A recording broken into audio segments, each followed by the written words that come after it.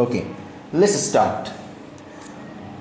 Read the following text of two women of extraordinary achievement. তাদের extraordinary achievement, right? And answer the question that follow. এবং নিচের কোয়েশ্চেনগুলো answer দাও। So question অনেক পিছনে, so আমরা শুরু করতেছি। ভ্যালেন্টিনা তেরেস্কোভা দেখো তোমরা যে ওয়াজ বর্ন অন 6 মার্চ 1937। এই লাইনটি দাগ দিবা, বিকজ ইউনিভার্সিটি অ্যাডমিশন টেস্টগুলোতে বা তোমাদের বিভিন্ন টেস্ট, ইউনিভার্সিটি অ্যাডমিশন টেস্টের বিভিন্ন জেনারেল নলেজ পরীক্ষাগুলোতেও কিন্তু ইংলিশের কিছু জেনারেল নলেজ জিকে পরীক্ষাতেও কিন্তু এই জিনিসগুলো আসে। হ্যাঁ, বিভিন্ন ঢাকা বিশ্ববিদ্যালয় না আসলেও বাকি বিশ্ববিদ্যালয়গুলোতে এখান থেকে কোয়েশ্চেন করা হবে। সো টেক্সট থেকে কোয়েশ্চেন করা হয়। So Valentina Tereshkova was born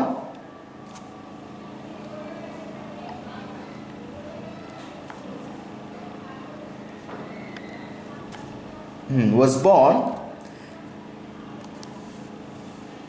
6 March 1937। 1937 সালে 6 মার্চ সে জন্মগ্রহণ করেছেন। ওকে, তো আমরা ভ্যালেন্টিনা তেরেস্কোভা একটু দেখে নিই যে উনি কী ছিলেন। টেক্সটে শুরু করার আগে ওনার সম্পর্কে দুটো কথা বলে দিই, তাহলে তোমাদের আরও ইজি হবে ধরতে। ভ্যালেন্টিনা তেরেস্কোভা হচ্ছে একজন বিখ্যাত মানুষ যিনি কিনা প্রথম স্পেসে গিয়েছে, মহাশূন্যে গিয়েছে, নারীদের মধ্য থেকে প্রথম মহাশূন্যে গিয়েছে। এবং উনি একাধারে একজন পরবর্তী সময়েতে উনি হচ্ছে একজন পলিটিশিয়ান হয়েছেন। উনি কিন্তু একজন দক্ষ রাজনীতিবিদ, রাজনৈতিক পার্সন কিন্তু ছিলেন। তো ওনার কর্মজীবনের সময় উনি একজন কসমোনট ছিলেন। পরবর্তী সময় তিনি রাজনীতিতে যোগদান করেন, পলিটিক্স করা শুরু করেন। তো সব কিছু মিলিয়ে উনি সারা বিশ্বেই একজন স্বনামধন্য ব্যক্তিত্ব, পার্সোনালিটি। আরেকটা বিষয় হচ্ছে যে উনি এখনও বেঁচে আছেন। 1937 সালে জন্মগ্রহণ করার পরেও উনি এখনও বেঁচে আছেন। সো উনি কোথায় জন্মগ্রহণ করেছেন, এই টেক্সট আসলে এইভাবে থাকবে, উনি কোথায় জন্মগ্রহণ করেছেন, কী করেছেন, ওনার জীবনটা কেমন ছিল, হ্যাঁ, তারপরে উনি তার প্রথম ফ্লাইট কখন উনি করেছেন। তো সব কিছু মিলিয়ে আজকের এই টেক্সটটি শুরু করি। So Valentina Tereskova was born in the village Meslinikovo to Yovsky district in central Russia. তোমরা দেখবা যে এই নামগুলো বেশ কঠিন হবে। এটা হচ্ছে আসলে রাশিয়ান ভাষা, তো যার কারণে তোমাদের এই নামগুলো এইভাবেই পড়তে হবে। সো উনি মেসলিনিকোভো অঞ্চলে টুটাইভস্কি ডিস্ট্রিক্টে, যেটা সেন্ট্রাল রাশিয়াতে, উনি জন্মগ্রহণ করেছেন। কত সালে? একটা ভিলেজে তিনি জন্মগ্রহণ করেছেন 6 মার্চ 1937 সালে। সো আমরা একটু ভ্যালেন্টিনা তেরেস্কোভাকে একটু দেখে আসি। হ্যাঁ, আমি তোমাদের জন্য বের করে রেখেছিলাম। ভ্যালেন্টিনা তেরেস্কোভার একটু চেহারাটা দেখে আসি, বা ওনার এখানে সেটা সঠিকভাবে বোঝা যাচ্ছে না। Let's see. সো এই দেখো Valentina Tereshkova, clear? So Valentina Tereshkova, আমি আজকে বলেছিলাম যে ক্লাসের সময় আমি একটু বেশ ব্যাখ্যা নিয়ে কাজ করব, বিকজ এটা খুব শর্টকাটে শেষ করা যাবে না। This is Valentina Tereskova in his life, in his cosmonaut life. So Valentina Tereskovaকে আমরা রঙিনভাবে দেখছি, কালারফুলভাবে দেখছি, রাইট? সো উনি হচ্ছে প্রথম লেডি যিনি মহাকাশে গিয়েছেন। ওকে, আচ্ছা,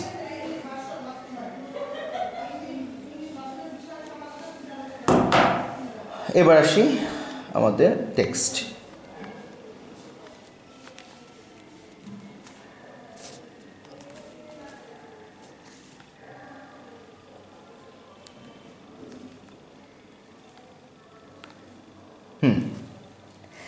Valentina Tereskova was born in the village Maslenikovo Tutelyevsky district in central Russia. বুঝতে পেরেছেন? Tereskova's father was a tractor driver and her mother worked in the textile plant. তেরেস্কোভার বাবা কি ছিলেন? একজন ট্রাক্টর ড্রাইভার ছিলেন এবং তার মা ছিলেন টেক্সটাইল প্ল্যান্ট। মনে রাখবা টেক্সটাইল প্ল্যান্ট বলতে বোঝায় গার্মেন্টস। তিনি গার্মেন্টস চাকরি করতেন তেরেস্কোভার মা। Tereskova began school in 1945 at the age of 8. 8 বছর বয়সে তেরেস্কোভা, তোমার খুব কাছ থেকে দেখো, 8 বছর বয়সে তেরেস্কোভা কিন্তু স্কুলে যায়।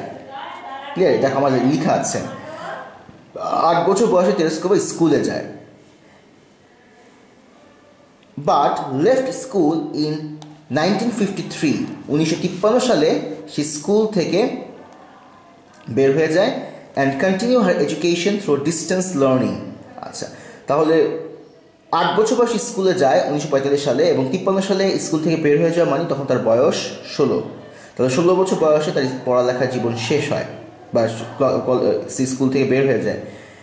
অ্যান্ড কন্টিনিউ হার এডুকেশন, এবং তার পড়ালেখা সে চালিয়ে যায় through distance learning. Distance learning বলতে বোঝে বাসায় পড়া। দেখো লেখা আছে বাসায় পড়া, মানে বাসায় টিচার দিয়ে যদি কেউ পড়ে সেটা, মানে কেউ যদি প্রতিষ্ঠানে না গিয়ে, কলেজে বা স্কুলে না গিয়ে বাসায় টিচার দিয়ে যদি কোনো টিচার এসে বাসায় গিয়ে ওকে যদি সিলেবাসটা কমপ্লিট করায় দেয় সেটাকে বলা হয় ডিস্টেন্স লার্নিং।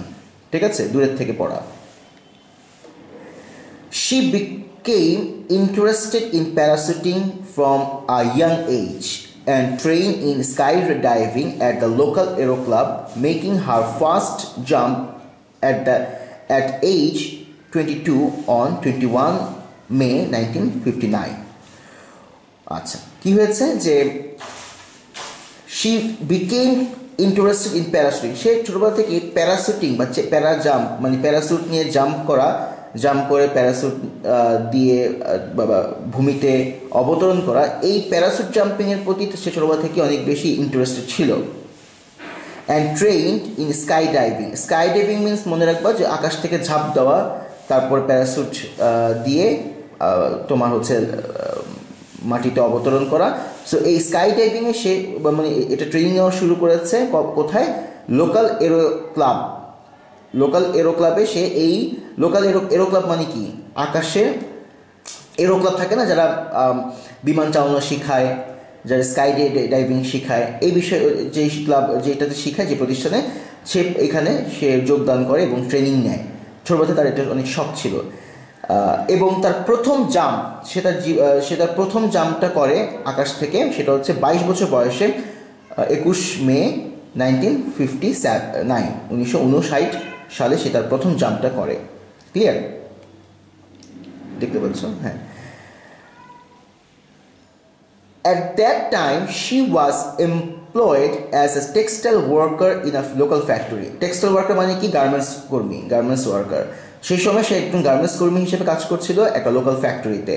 দেখুন, খুবই দরিদ্র পরিবার থেকে এসেছে, আমরা বুঝতে পারছি। It was her expertise in skydiving that led to her section. It was her expertise in skydiving that led to her selection as a cosmonaut. Cosmonaut শব্দের অর্থ হচ্ছে নভোচারী, লিখে রাখো। It was her expertise in skydiving that led to her selection as a cosmonaut.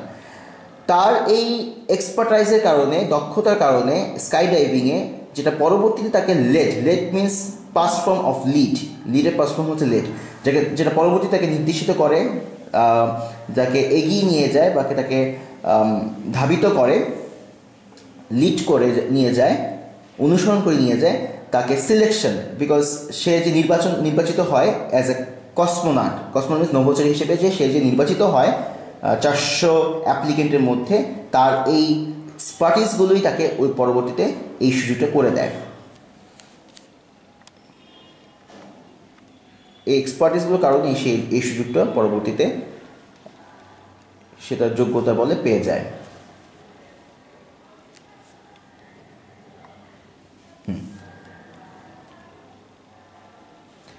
So after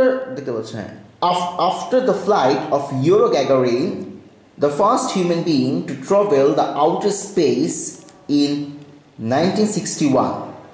আচ্ছা, মনে রাখবা প্রথম human being যে কিনা মানুষ, হিউম্যান বিইং যে কিনা আউটার স্পেসে মহাশূন্যে ভ্রমণ করেছেন তার নাম কিন্তু ইউরি গ্যাগারিন। তিনি পুরুষ ছিলেন। তো ইউরি গ্যাগারিনের পরবর্তীতে তারা চিন্তা করলো, সোভিয়েত ইউনিয়ন চিন্তা করলো যে তারা আরেকটি একটা নারীকে তারা পাঠাবে। সো ফার্স্ট লেডি হিসেবে ভ্যালেন্টিনা তেরেস্কোভাই কিন্তু সেখানে গমন করেন। তো কি বলেছে Yuri Gagarin, after the first flight of Yuri Gagarin the first human being to travel to outer space in 1961, 1961 সালে প্রথম ইউরি গ্যাগারিন স্পেসের বাহিরে গিয়ে মহাশূন্যে ভ্রমণ করেন। The Soviet Union decide to send a woman in space. আচ্ছা, Soviet union decide করেছে যে একজন নারীকে তারা পাঠাবে স্পেসে। আচ্ছা, এখানে একটু কথা বলে রাখি, what is the meaning of Soviet union? Nobody will know, many of the students didn't know about the Soviet Union. Many of the student, আমি আমার অনেক স্টুডেন্টকে জিজ্ঞেস করেছি what is the meaning of Soviet union. আচ্ছা, একটু বলি তোমাদেরকে, সেটা হচ্ছে সোভিয়েত ইউনিয়ন রাশিয়ার পূর্ব নাম। তোমাদের আবার একটু বলি, রাশিয়ার পূর্ব নাম হচ্ছে সোভিয়েত ইউনিয়ন। ক্লিয়ার? তুমি দেখতে পাচ্ছ? হ্যাঁ, রাশিয়ার পূর্ব নাম হচ্ছে সোভিয়েত ইউনিয়ন। এর মানে হচ্ছে আজকে যে আমরা রাশিয়া, আজকে আমরা কি বলি, আজকে আমরা পুরো এটার মধ্যে আমাদের এশিয়া, তোমাদের নিশ্চয়ই ম্যাপ সম্পর্কে ধারণা আছে যে পুরোটাকে আমরা এশিয়া মহাদেশ বলি। তো এশিয়া মহাদেশের মধ্যে সবচেয়ে বড় দেশ কোনটা? সবচেয়ে বড় দেশ নিশ্চয়ই রাশিয়া। আমরা সবাই জানি রাশিয়া সবচেয়ে বড় দেশ। আচ্ছা, রাশিয়ার পূর্ব নাম ছিল সোভিয়েত ইউনিয়ন। এর মানে হচ্ছে রাশিয়াতে অনেকগুলো কান্ট্রি রয়েছে। এই পুরো রাশিয়া অঞ্চলটাতে, পুরো রাশিয়া এই এরিয়াটাতে, হ্যাঁ, ভূমিটাতে অনেকগুলো কান্ট্রি রয়েছে, ছোটো ছোটো অনেকগুলো কান্ট্রি রয়েছে। এরা একসময় সমাজতান্ত্রিক ছিল। রাশিয়ার পুরো অঞ্চলটাই ছিল একসময় সমাজতান্ত্রিক। তো রাশিয়া পুরো অঞ্চলটাতে অনেকগুলো ছোটো ছোটো কান্ট্রি রয়েছে, অনেকগুলো। এই সবগুলো কান্ট্রি নিয়ে যেহেতু তারা সমাজতান্ত্রিক রাষ্ট্র ছিল, তো তাদের এই জন্য বলা হয় সোভিয়েত ইউনিয়ন। ইউনিয়ন মানে অনেকগুলো রাষ্ট্র, সমাজতান্ত্রিক সোশ্যালিস্ট কান্ট্রি। সবগুলো কান্ট্রি ছিল একটা গুচ্ছ, অনেকগুলো রাষ্ট্র, অনেকগুলো সোশ্যালিস্ট রাষ্ট্রের, সমাজতান্ত্রিক রাষ্ট্রের গুচ্ছকে বলা হয় সোভিয়েত ইউনিয়ন। সো রাশিয়ার পূর্ব নাম, রাশিয়া একসময় সোভিয়েত ইউনিয়ন নামে পরিচিত ছিল, বিকজ পুরোটাই ছিল সমাজতান্ত্রিক রাষ্ট্র ব্যবস্থা কায়েম ছিল এখানে, এবং ছোটো ছোটো দেশগুলো একত্রিত একটা ইউনিয়ন গঠন করে যে আমরা সবাই এক, আমাদের সবার যেহেতু একই সিস্টেমে আমার যে দেশ পরিচালনা হচ্ছে, সবাই আমরা এক, সোভিয়েত ইউনিয়ন।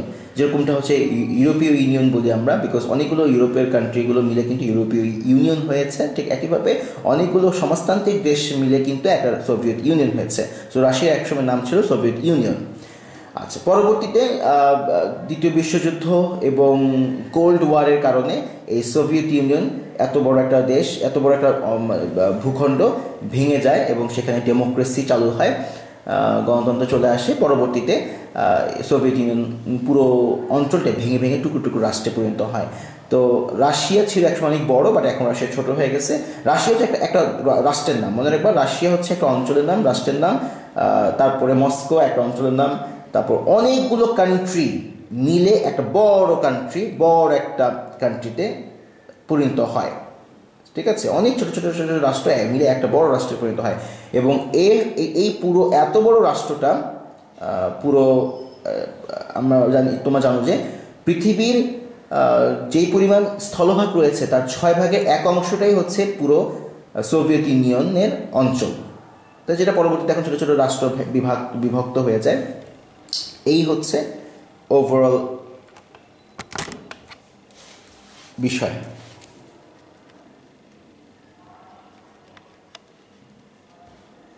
ওকে,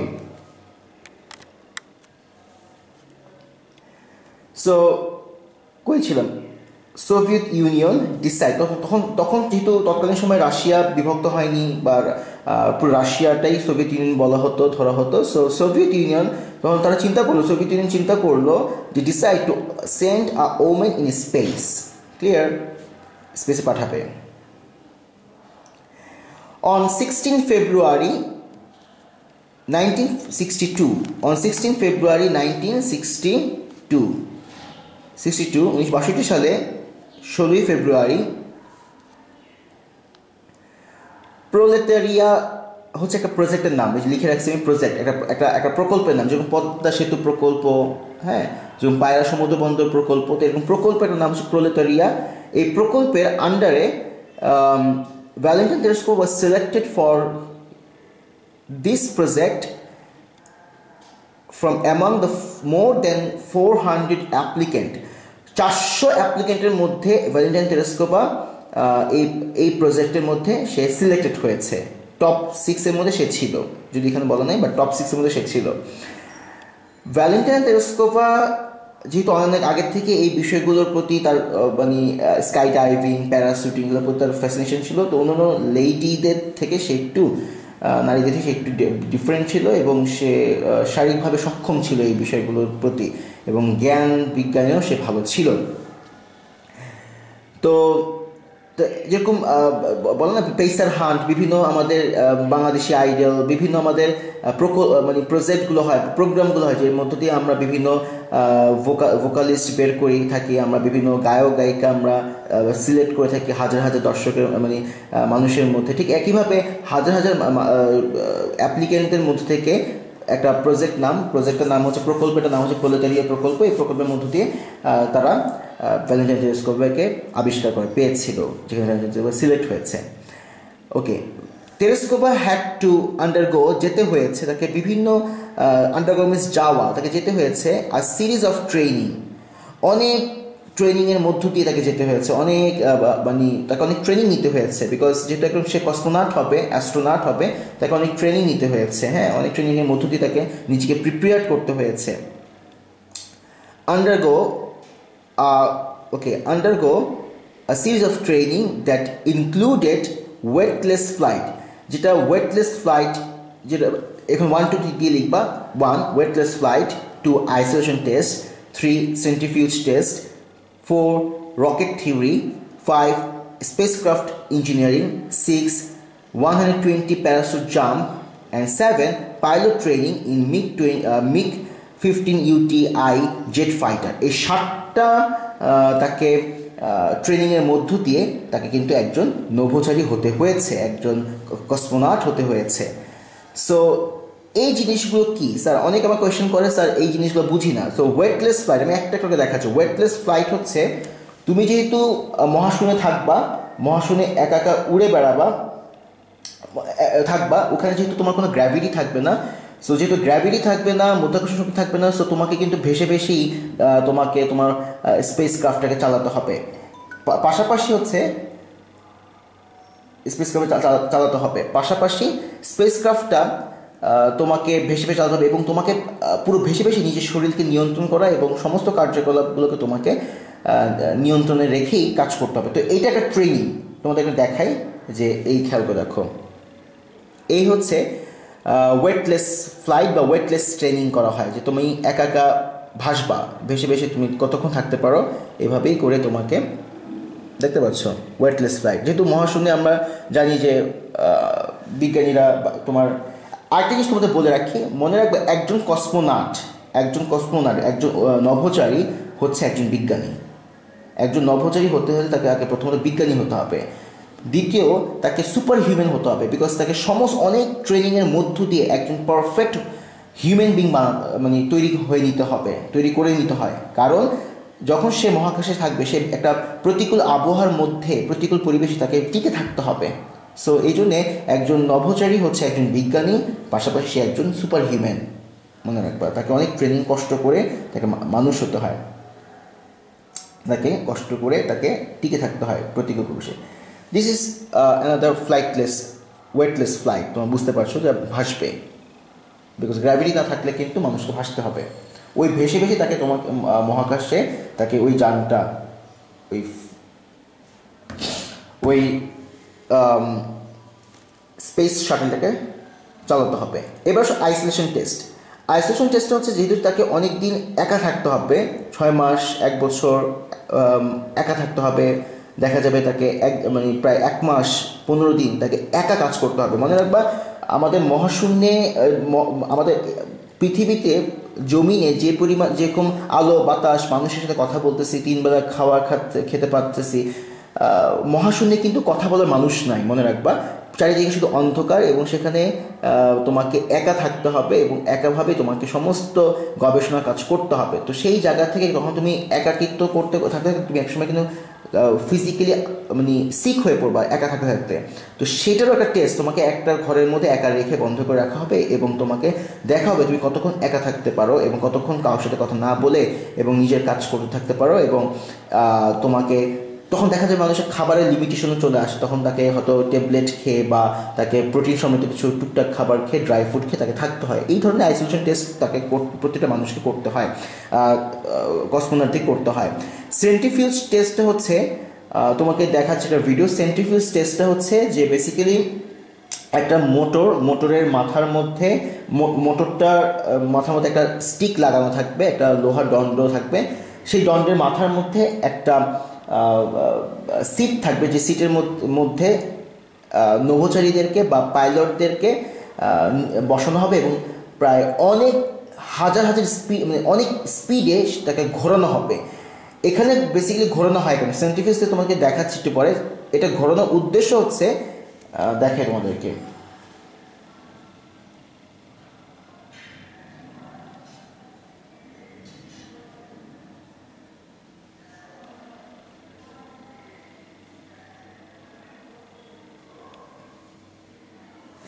আচ্ছা সেন্ট্রিফিউজ টেস্ট খেয়াল করে দেখো যে সেন্ট্রিফিউজ টেস্ট এরকম একটা দেখতে পাচ্ছ, বুঝতে পেরেছো? এই this is called centrifuge test. মানে তোমাকে একটা মোটরের মাথার মধ্যে একটা দণ্ড থাকবে, সেই দণ্ড মানে লোহার ঠিক এক সাইডে এই জায়গাটার মধ্যে আর কি তোমার ওই পাইলট বা কসমোনাট তাকে কিন্তু বসতে হয়। মানে এখানে সে বসে এত জোরে ঘোরানো হবে, এত জোরে ঘোরানো হবে যাতে করে তুমি, যেহেতু রকেট যখন মহাকাশে যাবে, রকেট কিন্তু সেকেন্ডে 12 কিলোমিটার স্পিডে যায়। হ্যাঁ, তাহলে মানে কি সেকেন্ডে 12 কিলোমিটার স্পিড মানে মিনিটে 720 কিলোমিটার স্পিডে, আর ঘন্টায় তোমার হচ্ছে 42,000 কিলোমিটার স্পিডে একটা রকেট ছুটে তার গ্র্যাভিটির বিরুদ্ধে। তখন ওই রকেট ওইখানে যে কোনো একজন স্বাভাবিক মানুষ কিন্তু ওই গতির সাথে নিজেকে কিন্তু তাল মিলে থাকতে পারবে এবং তার মাথা ঘুরাবে। তো ওই গতিটার সাথে তুমি যখন তুমি যেটা তাল মিলে চলতে পারো, সেটার একটা টেস্ট এই সেন্ট্রিফিউজ টেস্ট, যেটা আমাদের পৃথিবীতে করানো হয় বা যেটা ল্যাবে করানো হয়, যাতে করে তুমি সেই ঘূর্ণায়মান অবস্থার সাথে নিজেকে তুমি খাপ খাওয়াই নিতে পারো, তোমার যাতে ব্রেইন সঠিকভাবে কাজ করে, তোমার যাতে নিঃশ্বাস বন্ধ না হয়ে যায়, হ্যাঁ, ব্রেদিং কোনো প্রবলেম না হয়। রকেট থিওরি, অবশ্যই রকেটে তুমি যদি একজন কসমোনট হতে চাও তোমাকে অবশ্যই রকেট জানতে হবে, রকেট সম্পর্কে আইডিয়া থাকতে হবে, স্পেস ক্রাফট সম্পর্কে তোমাকে আইডিয়া থাকতে হবে, স্পেস ক্রাফট ইঞ্জিনিয়ারিং কীভাবে একটা বিমান কীভাবে একটা রকেট বানানো হয় সেটাও তোমাকে জানতে হবে। এবং 120 প্যারাসুট জাম্প, 120 বার প্যারাসুট তুমি জাম্প করবা, মানে আকাশ থেকে জাম্প করতে হবে, মানে তোমার সাহস বাড়ানো। এটা 120 বার প্যারাসুট জাম্প মিনস তোমাকে আস্তে আস্তে সাহস বাড়াতে হবে, যে তুমি একা থাকা সব কিছু মিলে তোমাকে নিজে কীভাবে সেভ করা যায়, জাম্প করতে হবে আকাশ থেকে। এবং পাইলট ট্রেনিং, এবং তুমি কীভাবে বিমান চালাতে হয়, জেট ফাইটার প্লেন কীভাবে চালাতে হয় সেই সম্পর্কেও তোমার একদম প্র্যাকটিক্যালি নলেজ থাকতে হবে। এই বিষয়গুলোর মধ্য দিয়ে তোমার কি বলে ভ্যালেন্টাইন তেরেস্কোভা গিয়েছে এই এত কঠিন ট্রেনিংয়ের মধ্য দিয়ে। So since the successful launch of the spacecraft Vostok 5 on 14 June 1963, Tereskova began preparing for her own flight. আচ্ছা, তোমাদের বলে রাখি Vostok 5 Vostok 5 হচ্ছে তোমার স্পেসক্রাফটের নাম। যেরকম তোমার জানো যে কোনো একটা মডেল যখন বের হয় স্পেসক্রাফট, যেরকম Nokia N series, Nokia NX2, Nokia NX3, এরকম মোবাইলে যে কোনোগুলো সিরিজ বের হয়, এন সিরিজ দিয়ে অনেকগুলো সিরিজ বের হয়, 1 2 3 4, ঠিক একইভাবে Vostok 1, Vostok 2, Vostok 3, Vostok 4, Vostok 5, Vostok 6, একই মডেলের এয়ারক্রাফট যেটা 1 2 3 4 করে তৈরি করা হয়েছে। সো ভোস্টক 5-এ একজন অলরেডি পুরুষ, একটু পরে আমরা জানবো, যার নাম আমরা একটু পরেই জানবো, সে ভোস্টক 5-এ রওনা দেয় 14 জুন 1963-তে। ঠিক পরের ফ্লাইটটা, পরের ভোস্টক 6 ফ্লাইটে আরেকটা এয়ারক্রাফটে করে তেরেস্কোভা জার্নি করে 16 জুন 1963 সালে। দেখাচ্ছে সিন্স দ্য সাকসেসফুলভাবে লঞ্চ করে হয়েছে। লঞ্চ মিনস স্টার্ট করা, বা মানে launch means what is launch, কোনো লঞ্চ করা, স্টার্ট করা বা ইগনিশন করা, কোনো কিছু, কোনো স্পেস, কোনো রকেট বা এয়ারক্রাফট বা মিসাইলকে লঞ্চ করা, সেটা ছুটে যাওয়া আর কি। তোমাদের এটা আমি বাংলা জানি না, launch what is Bangla of launch. Launch start কোথায়? তেরেস্কোভা বিগান তো preparing for her own flight. তো 1963 সালে 14 জুনে যখন ভোস্টক 5 লঞ্চ করা হয়, ঠিক পরের ফ্লাইটটার জন্য তেরেস্কোভা ওয়েট করতেছে এবং সে নিজে প্রিপেয়ার হচ্ছে ফর হার ওন ফ্লাইট। এইখানে একটা বিষয় আছে, দেখো, on the morning of 16 June 1963, 16 June সে তার নিজের ফ্লাইটের জন্য অপেক্ষা করতে থাকে এবং সেই ফ্লাইটে সে যায়, রওনা দেয়। তেরেস্কোভা দেখতে পাচ্ছ, Tereshkova and her backup cosmonaut. Backup cosmonaut মানে একজন মানে মেইন কসমোনটের সাথে নভোচারীর সাথে আরও কয়েকজন ব্যাকআপ কসমোনট থাকে, হ্যাঁ, যারা তাকে হেল্প করতে পারে। তো তার ব্যাকআপ কসমোনট, তার ব্যাকআপ কসমোনট নাম কি? সোলভস-ইয়োভা। সোলভস-ইয়োভা ছিল তার ব্যাকআপ কসমোনট, ডাক দিয়ে রাখবা backup cosmonaut. were dressed in space suit and take to the space shuttle launch pad by a bus. তাহলে ভ্যালেন্টিন তেরেস্কোভা এবং তার ব্যাকআপ কসমোনট সোলভস-ইয়োভা, এরা দুইজন, এরা কি করলো, তাদের ড্রেস ভালো করে, স্যুট ভালো করে পরলো এবং তারা স্পেস শাটেলে চলে গেল, বাস দিয়ে তারা স্পেস শাটেলে গেল এবং তাদের ওখানে রকেটে নিয়ে যাওয়া হলো, রকেটে বাস দিয়ে তাদের রকেট স্পেস মানে লঞ্চ প্যাডে নিয়ে যাওয়া হলো, লঞ্চ প্যাড। আচ্ছা, তারপর হচ্ছে after completing her communication and life support checks she was sealed inside Vostok 6। তো ওখানে গিয়ে রকেটের মধ্যে গিয়ে তারা সমস্ত কমিউনিকেশন দেখলো যে হ্যাঁ, কন্ট্রোল টাওয়ারের সাথে কমিউনিকেশন ঠিক আছে কিনা, লাইফ সাপোর্ট ঠিক আছে কিনা, অক্সিজেন ঠিক আছে কিনা, সব কিছু চেক করার পরে তাদেরকে সুন্দরভাবে ভোস্টক 6-এ ভরে দেওয়া হলো এবং সুন্দরভাবে দরজাটা বন্ধ করে দেওয়া হলো, সিল করে দেওয়া হলো তাদেরকে। ফিনিশিং আর 2 আওয়ার কাউন্টডাউন, 2 ঘন্টা তারা ওই ভোস্টক 6-এ বসেছিল এবং তারা সব কিছু চেক করে দিল যে হ্যাঁ সব কিছু ঠিক আছে কিনা। আচ্ছা, মেন্টালি প্রিপেয়ার হচ্ছে যে আমরা রওনা দিচ্ছি। 2 ঘন্টা তারা কাউন্টডাউন করে। কাউন্টডাউন তোমরা বুঝো যে কাউন্টডাউন মানে কি, যে গণনা করা, যে 59, 58, 57, আস্তে আস্তে এক মিনিট করে কমা, হ্যাঁ, কাউন্টডাউন। ভোস্টক 6 লঞ্চ ফল্টলেসলি মানে কোনো ত্রুটিহীনভাবে ভোস্টক 6 লঞ্চ করে, হ্যাঁ, লঞ্চ করা হয়, স্টার্ট হয়ে যায়। So all the Tereshkova experience nausea, যদিও তেরেস্কোভা এক্সপিরিয়েন্স করেছিল nausea means motion sickness. Motion sickness মানে কি? মোশন সিকনেস মানে হচ্ছে, যেহেতু তোমাদের বলি, মোশন সিকনেস মানে হচ্ছে, ধরো আমরা তো সোজা হয়ে বসে থাকি, বাট তোমাকে যদি উল্টো করে বসানো হয়, যেহেতু রকেট কিন্তু সোজা হয়ে থাকে, তো রকেটে যখন সে বসবে সে কিন্তু এক প্রকারের পাটা উপরে দিয়ে মাথাটা কিন্তু হরিজেন্টাল মানে ভার্টিক্যালভাবেই কিন্তু তাকে বসতে হয়, হ্যাঁ, অনেকটা কাত হয়ে বসতে হয়, যেহেতু তোমার অনেকটা কাত হয়ে, তোমাদের কীভাবে দেখাবো, অনেকটা কাত হয়ে বসতে হয়, যেটা বসার স্টাইলটা কিন্তু ফুললি কাত হয়ে বসতে হয়, কারণ ওখানে রকেট কিন্তু যেহেতু মানে ভার্টিক্যালিভাবে দাঁড়িয়ে থাকে, সো সে রকেটের সাথে করেও কিন্তু তাকেও কিন্তু বসতে হবে বাঁকা করে, একদম রকেটের মুখোমুখিভাবে, ঠিক আছে। তো এই কারণে, এবং এটা একটা বিষয়। দ্বিতীয় বিষয় হচ্ছে অনেকক্ষণ ধরে সে রকেটে বসে আছে, রকেট স্টার্ট হচ্ছে না, এখন করেনি। আর আরেকটা হচ্ছে যে নশিয়া, আরেকটা অর্থ মিন করে মশার একটা অর্থ, ধরো তোমরা যখন কোনো রাইড মানে ফ্যান্টাসি, তোমার নিশ্চয়ই ফ্যান্টাসি কিংডমে গিয়েছো বা কোনো ভালো ভালো রাইড যেখানে কীভাবে বোঝাবো, তোমার নিশ্চয়ই নৌকাতে বা জাহাজে উঠেছো, তখন জাহাজে বা নৌকাতে যখন উঠো তখন দেখবা জাহাজটা দুলে, হ্যাঁ জাহাজটা তোমার দুলতেছে, তখন অনেকের কাছে খারাপ লাগে, এই দোলাটা, জাহাজ দোলাটাকে অনেকের কাছে খারাপ লাগে, দেখা যাচ্ছে তার বমি বমি ভাব লাগতেছে, হ্যাঁ এটা একটা বিষয়। আবার তুমি যদি কখনো গাড়িতে উঠো তখন তোমার গাড়ি অনেক জোরে চালালে তোমার কাছে ভয় লাগে যে ভাই একটু আস্তে চালান আস্তে চালান, এই যে ভয়টা লাগতেছে, তখন সেখান থেকে অনেকের বমি হয়, অনেকের মাথা ঘুরায়। এটাকে নশিয়া বলা, মোশন সিকনেস বলা হয়। যে তুমি যেই মোশনে আছো, যে জায়গায় আছো, সেখানে সেই জায়গাটার সাথে তোমার ব্রেইনে, তোমার শরীরে অ্যাডজাস্টমেন্ট না হলে তখন তোমার কাছে কিন্তু একটু আনইজি ফিল হবে এবং ডিসকমফোর্ট ফিল হবে, ফিজিক্যালি খারাপ লাগবে। তো although টেরেস্কোভা experience nausea and physical discomfort for much of the flight, পুরো ফ্লাইটটার মধ্যে সে একটু ফিজিক্যালি ডিসকমফোর্ট ফিল করতেছিল যদিও। She অরবিটেড the earth 48 Times. অরবিটেড মানে হচ্ছে, অরবিট মিনস কক্ষপথ, আর অরবিটেড মানে হচ্ছে কক্ষপথে ঘোরা। সে পুরো কক্ষপথে ঘুরেছে আমাদের আমাদের পৃথিবীকে 48 বার, and spend almost 3 days in space, এবং 3 দিন সে স্পেসে ছিল, মহাশূন্যে ছিল। উইথ আ সিঙ্গল ফ্লাইট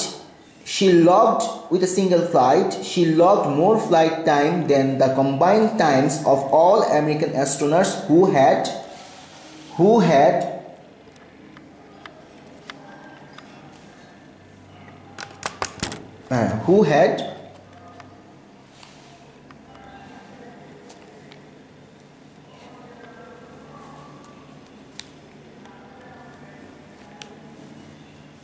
দেখতে পাচ্ছ, হ্যাঁ, who had flown before that day, মানে সে লগড, তোমার লিখে রাখা, আমি আর তোমাদের দেখাচ্ছে, হ্যাঁ এই দেখো লগ লিখে রাখা হচ্ছে, লগ মানে রেকর্ড রাখা, বা কোনো কিছু তোমার যারা লগারিদম করো বা তোমরা যারা খতিয়ান করো, হ্যাঁ কমার্স স্টুডেন্ট থেকে বলছি, তো লগড মিনস কোনো কিছু রেকর্ড রাখা, লগ বই, খতিয়ান বই। সে সময় রেকর্ড রাখতো, সে কতবার ফ্লাই করেছে এই বিষয়গুলো সে সবসময় রেকর্ড রাখতো তার লগড বইতে। এবং তখন দেখা যায় যে তার সময়কার সেই পর্যন্ত, সেই সবচেয়ে বেশি আমেরিকানদের মধ্যে কম্বাইন, সেই সময়কার সম্মিলিত সময়ে আমেরিকান স্টুডেন্টদের মধ্যে সে সবচেয়ে বেশিবার সে সবচেয়ে বেশিবার ফ্লাইট পরিচালনা করেছে, সবচেয়ে বেশিবার সে মহাশূন্যে সময় স্পেন্ড করেছে, হ্যাঁ। তো এই ছিল তার অভিজ্ঞতা। তো টেলিস্কোপ অলসো মেনটেইন আ ফ্লাইট লগড, যে তুমি যতবার ফ্লাই করবো ততবার তোমার ফ্লাইট লগ বইতে কিন্তু লিখে রাখতে হয় যে হ্যাঁ আমি আজকে এত ঘন্টা ফ্লাই করেছি, হ্যাঁ আমি পরশুদিন এত ঘন্টা ফ্লাই করেছি। Flight log and took photograph of Harijan means দিগন্ত, যেহেতু মহাশূন্যে আছে, মহাশূন্য এবং হচ্ছে পৃথিবীর যে একটা দূর নিচে পৃথিবী উপর, আর পুরোটা মহাশূন্য একটা দিগন্তে মিলে গেল, মহাশূন্য আর পৃথিবী একটা দিগন্তে একটা এই জায়গায় মিলে গেল, সেগুলো সে ছবি তুলতেছিল, তার মন ভরে সেগুলো সে ছবি তুলতেছিল। which were later used to identify aerosol layer within the atmosphere, যেটা পরবর্তীতে সে যখন ছবি তুলতেছে পরবর্তীতে দেখা গেল যে এগুলো করতে গিয়ে সে অ্যারোসল লেয়ারটাকে সে খুঁজে পেল। অ্যারোসল মিনস বায়ুমণ্ডলের স্তর, যেহেতু বায়ুমণ্ডলে অনেকগুলো স্তর রয়েছে, তোমার ছোটোবেলায় পড়ে আসছো যে 7টা স্তর রয়েছে বায়ুমণ্ডলে, ঠিক একইভাবে বায়ুমণ্ডলের যেহেতু মহাশূন্যে গেলে তখন বোঝা যায়, বায়ুমণ্ডলের স্তরগুলোকে ভালোভাবে বোঝা যায় যে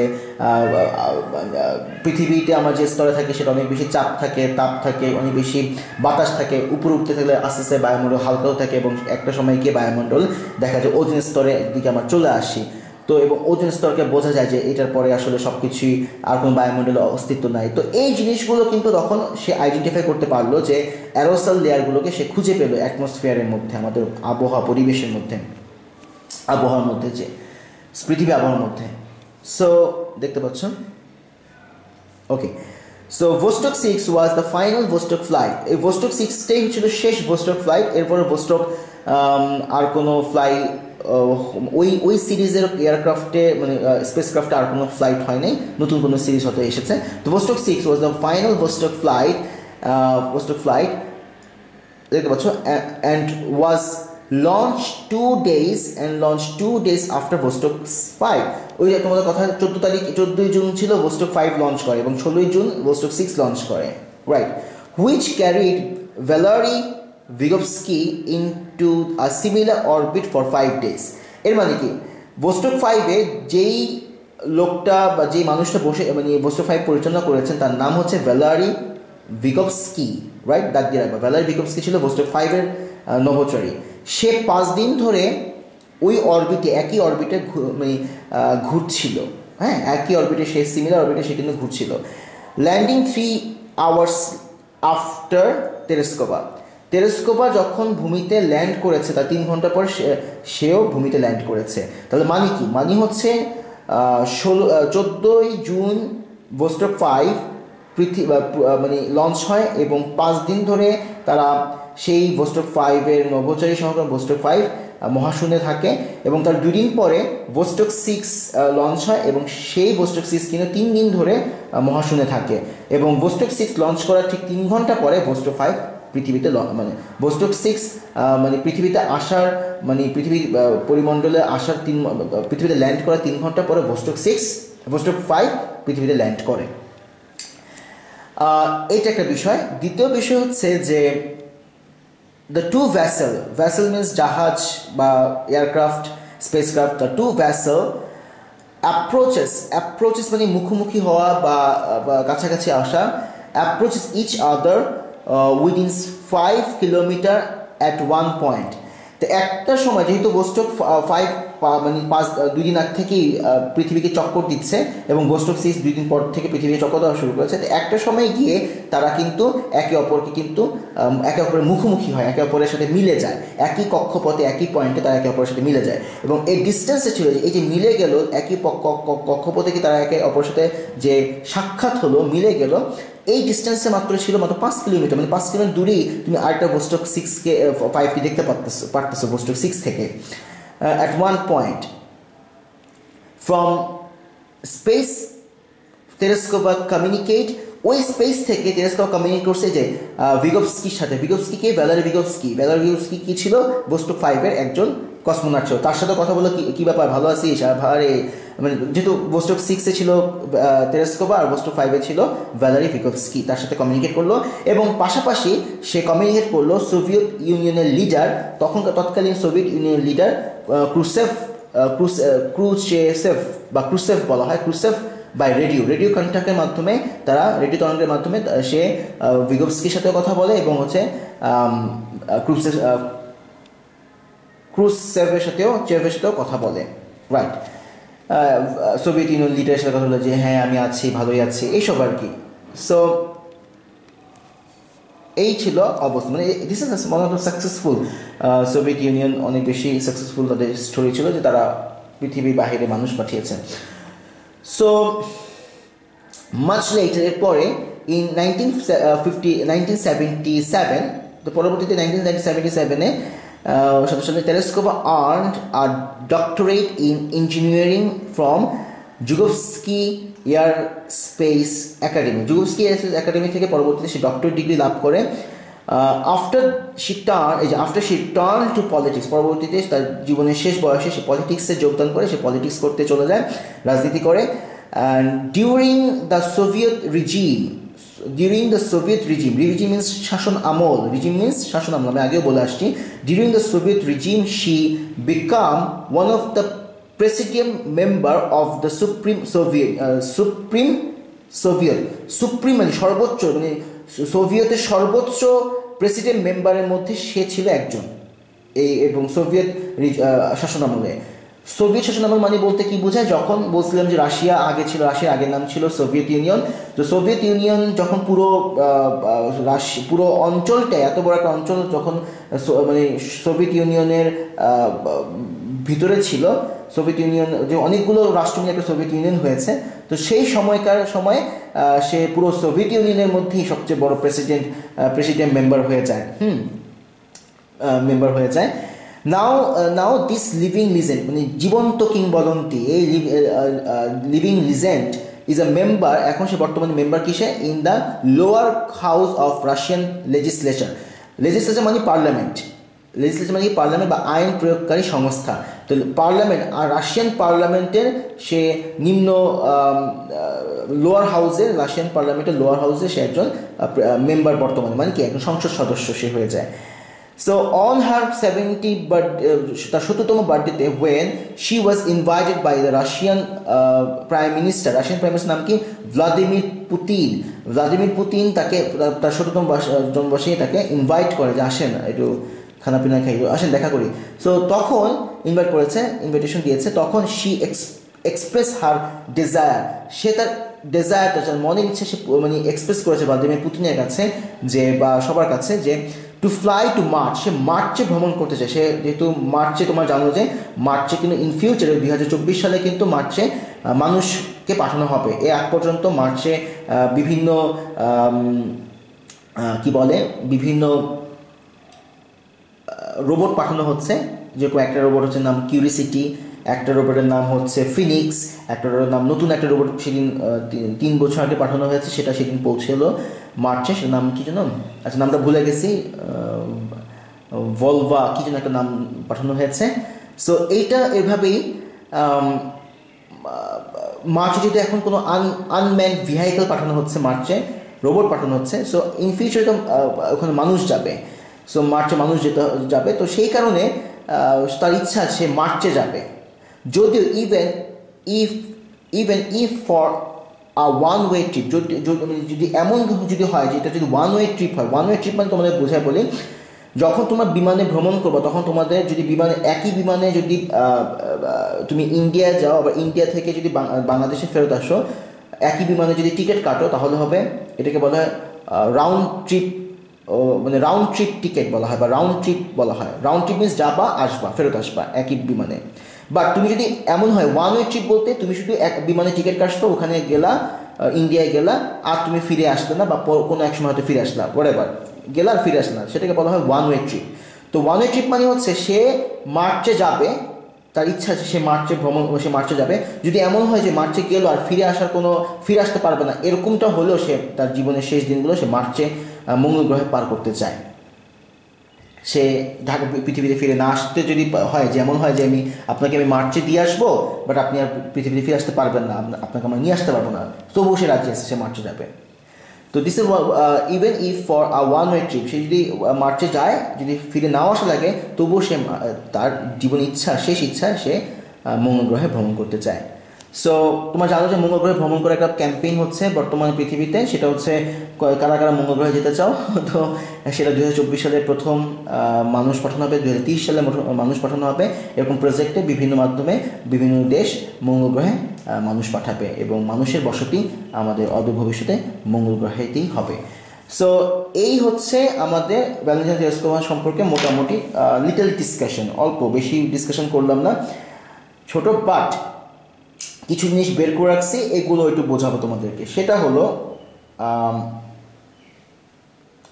ওনার জন্ম, ওনার মানে যেরকম যে মেসিলিনিকোভো, ওনার হচ্ছে জন্মভূমি, সেটা দেখাচ্ছে তোমাদেরকে।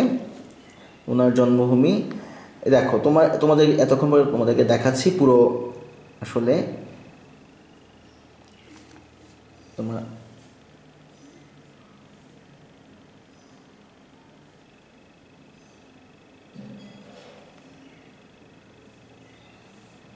এই দেখো যে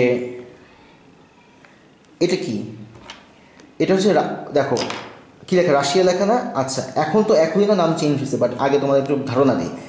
এই পুরো অঞ্চলটা ছিল একসময় সোভিয়েত ইউনিয়ন। এখানে অনেকগুলো দেশ আছে, মনে রাখবা, অনেকগুলো দেশ। এই জন্যে এটাকে বলা হয় মাঝে মাঝে ইউরো এশিয়া বলা হয়, ইউরো এশিয়াও বলা হয় এই অঞ্চলটাকে, ইউরো এশিয়া। আবার অনেকে এটাকে সোভিয়েত ইউনিয়নও বলে। তো যখন কোল্ড ওয়ারের সময় সোভিয়েত ইউনিয়ন যখন ভেঙে যায়, তখন আস্তে আস্তে এরকম টুকরো দেশগুলোকে, তখন এই এত বড় সোভিয়েত ইউনিয়নের কিন্তু তখনকার সময় সোভিয়েত ইউনিয়নের অনেক ক্ষমতা ছিল বা অনেক শক্তিশালী রাষ্ট্র তারা ছিল, যেহেতু অনেকগুলো রাষ্ট্র একসাথে তারা জোটবদ্ধ হয়েছে, সো স্বাভাবিকভাবে পুরো পৃথিবীতে সোভিয়েত ইউনিয়নের অনেক বেশি শক্তি ছিল, সামর্থ্য ছিল, ধনসম্পদ ছিল, হ্যাঁ, এবং জ্ঞানী বিজ্ঞানে তারা সমৃদ্ধ ছিল। তো এই সোভিয়েত ইউনিয়নেরই মানে আজকের রাশিয়ার এই জায়গাতে উনি জন্মগ্রহণ করেছে। এই যে তোমাদের নামটা দেখাচ্ছি, দেখতে পাচ্ছ, এই নেসনিগোভো, ঠিক আছে, এই। সো আর এই সোভিয়েত ইউনিয়ন এখন এই রাশিয়া, মনে রাখবা রাশিয়া একটা ছোট রাষ্ট্রের নাম, এই রাশিয়া একটা ছোট রাষ্ট্রের নাম,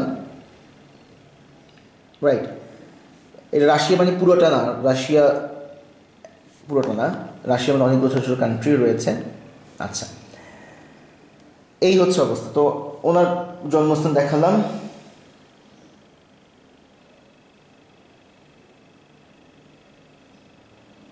আর জিনিস তোমাদের দেখানো বাকি আছে।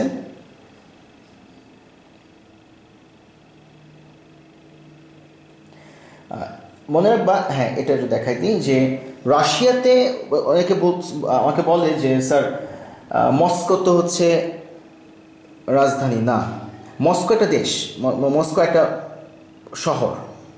এই যে রাশিয়া, এই মস্কো, ঠিক আছে, দিস এ মস্কো, ক্লিয়ার। তো এগুলো সবই ছিল সোভিয়েত ইউনিয়ন। রাশিয়াও কিন্তু সোভিয়েত ইউনিয়নের আন্ডারে ছিল, রাশিয়া এই দেশটা ছিল সোভিয়েত ইউনিয়নের আন্ডারে, এটা এতটুকু একটা অঞ্চল এই সোভিয়েত আন্ডারে ছিল। পরবর্তীতে সব ভেঙে টেঙে এখন একটা আমরা বলি যে বৃহত্তর রাশিয়া, বিষয়টা এরকম আর কি, হ্যাঁ, মস্কো। ওকে, তো আমরা এরপরে পড়বো হচ্ছে কল্পনা চাওলা নিয়ে। কল্পনা চাওলার পরবর্তী সেগমেন্টে থাকবে, পরবর্তী পার্ট 2-তে থাকবে। তো কল্পনা ভ্যালেন্টাইন টেলিস্কোপ থেকে কল্পনা চাওলা একটু বেশি কঠিন, এটা নিয়ে আমি নেক্সট ক্লাসে আলোচনা করব। তো সেই পর্যন্ত ভালো থাকো, সুস্থ থাকো, আসসালামু আলাইকুম।